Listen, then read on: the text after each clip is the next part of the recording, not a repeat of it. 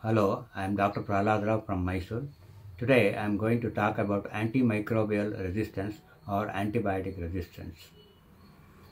As you all know, all the diseases are caused by bacteria, viruses, fungus and parasites. Apart from this, our body contains numerous helpful bacteria or commensals even on the skin, intestines and even lungs and genital parts, everything that prevents the pathogenic bacteria invading. When we use the antibiotic, we kill the pathogenic bacteria. Usually the antibiotic is prescribed for 3 days, 5 days, 1 week, 15 days or even months together, depending on the severity of the infection, type of the infection. In 1928, Alexander Fleming at St. Mary Hospital, London, discovered penicillin. This discovery of antibiotics greatly reduced the number of deaths from various infections. We are able to do safe surgery without any sepsis.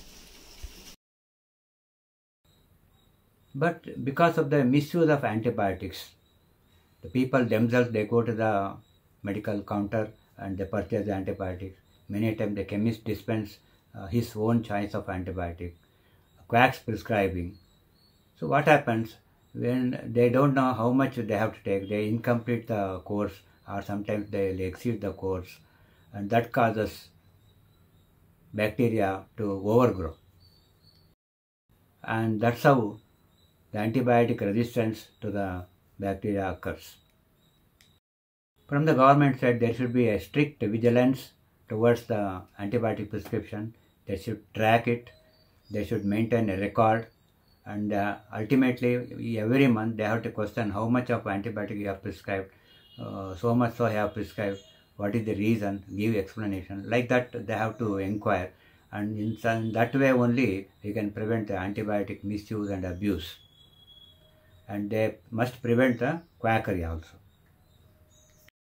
I request all my patients, whenever they go to the doctor, they should not insist on prescribing the antibiotic.